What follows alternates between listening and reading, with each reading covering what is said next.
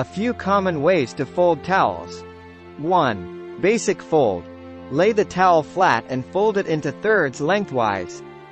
Then fold it in half or thirds widthwise, depending on the desired size. 2. Hotel fold. Lay the towel flat and fold it in half lengthwise. Then fold one end up to create a smaller rectangle. Fold the other end down to meet the bottom edge, creating a neat square shape. 3. Hanging fold.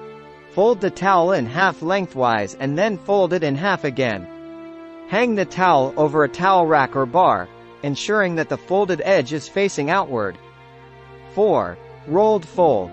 Lay the towel flat and fold it in half lengthwise. Then roll the towel tightly from one end to the other.